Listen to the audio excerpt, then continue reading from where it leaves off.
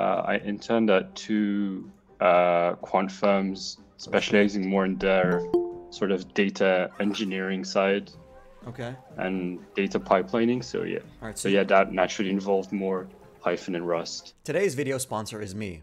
I built this platform called getcracked.io because I noticed that candidates were really struggling in the knowledge round. That doesn't just mean language knowledge. It also means things like concurrency, data, design patterns, networking, computer architecture, operating systems. This platform covers it all. We have over 600 questions from 3 different languages: C++, Python, and Rust. Now, our questions aren't only multiple choice. We also have real coding problems. Make sure to check it out. What if I was to print what grid is? Okay, so I think so I think the cat okay, so first of all, this seems like a 2D array that's 3 by 3.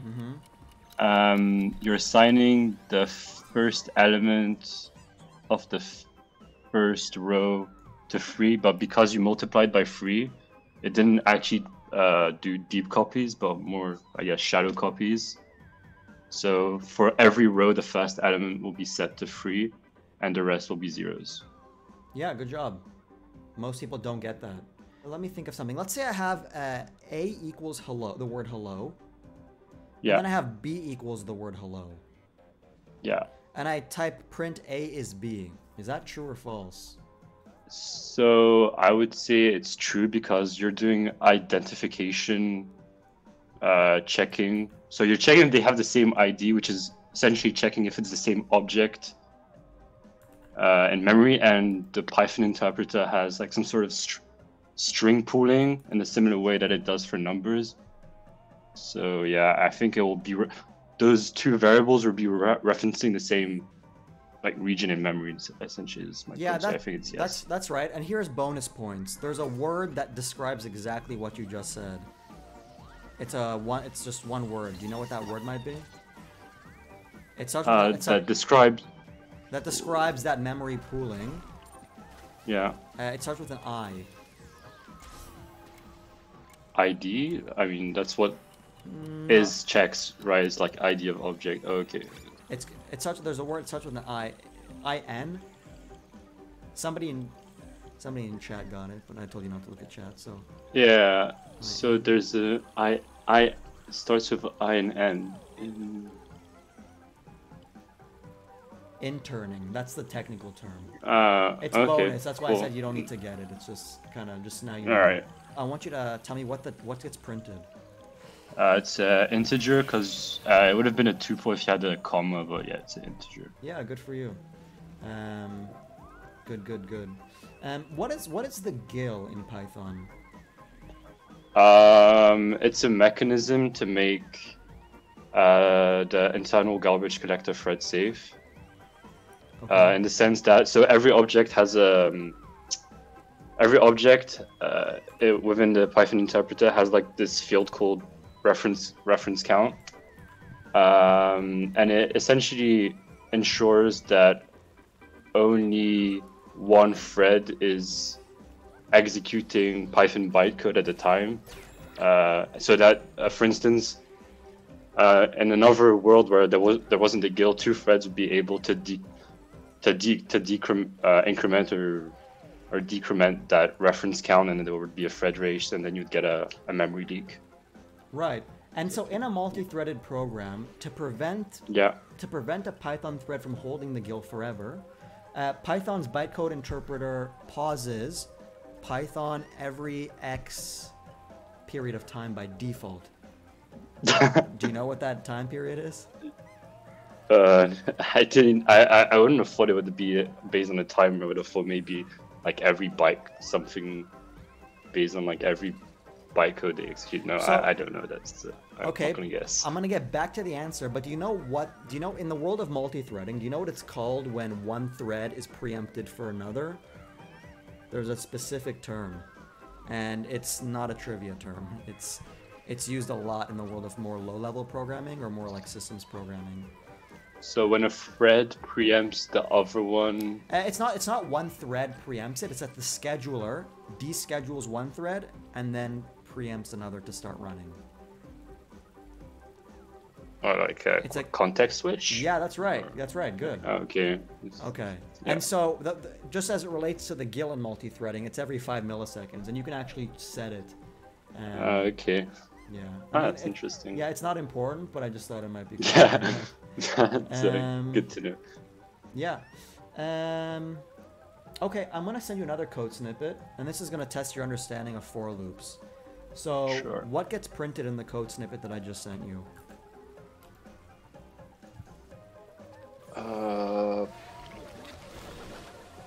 So X, so I think, so okay, so this, the code inside gets executed 3 times, okay, so that's something that's already a given. The first time X will be 0, then it gets assigned to 3, but I think it hops back, but once it jumps back to like the top of the loop, it gets assigned to 1. I think,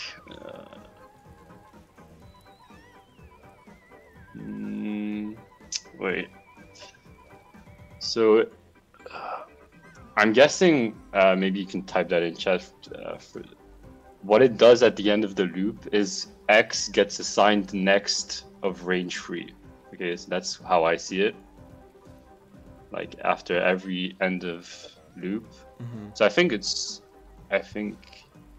the X equals 3 here doesn't do much. Okay, so you would say that I don't know, it doesn't, prints... 0, 1, 2. Yeah, that's right. Yeah. So the range returns, I believe, an iterable. I'm not a Python dev, so Yeah. correct me if it's an iterator or an iterable. So I got my terms right. But then, yeah, X is set to 3 at the end of the loop, but the loop doesn't terminate because of that. X gets reset, or yeah, its value gets reset to the Next, the yeah. next value. I'm going to send you another snippet of code because I think you're doing really well with these code snippets, and I wanted to get your take on what you think gets printed here. Or maybe nothing gets printed and an exception's thrown. So you have this list with 4 numbers. You call reversed, and then you call sorted of reversed equals sorted of reversed. Okay, so reversed. I always forget. That's the one thing with reversed is I always forget if it returns. Yeah, I'll just give you my full process in this. So I'm always confused whether reversed gives like an iterable where it lazily produces values or a list. So so what I would do is, because you're unsure, there's no need to guess one or the other. What I suggest you do is you give me the answer based off both of those. So if it was to produce an iterable, what would the answer be? So yeah, but does it make sense to sort an iterable? Like that's the thing. I don't think it does, right?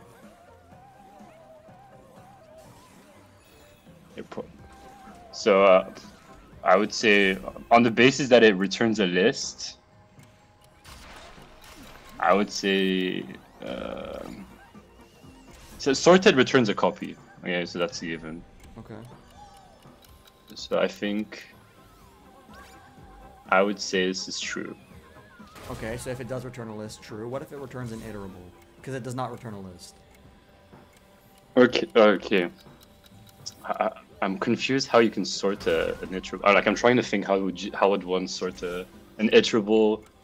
So he would probably have to materialize the list at the beginning of the implementation of sorted. I think. So maybe that consumes the iterator, and then the next one, when you call sorted again for like the right hand side, then it's already consumed and doesn't return anything. Then it would be false on that basis. Yeah, good job. What order is our Python variables evaluated in? Python parameters evaluated in? Ooh.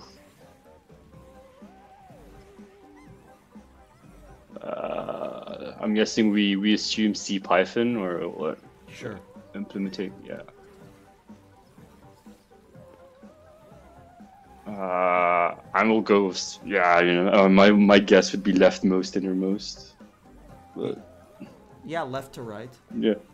So if I was to do 1 divided, so 2 slashes, by -2, what's the answer? By -2.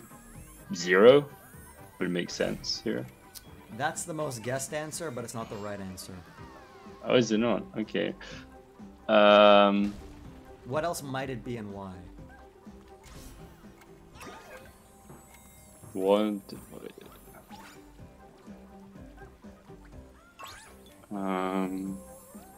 Yeah, I'm trying. Yeah, I don't think I have this one.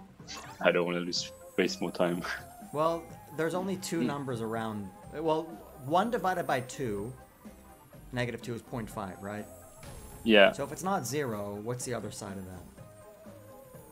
Oh yeah, no.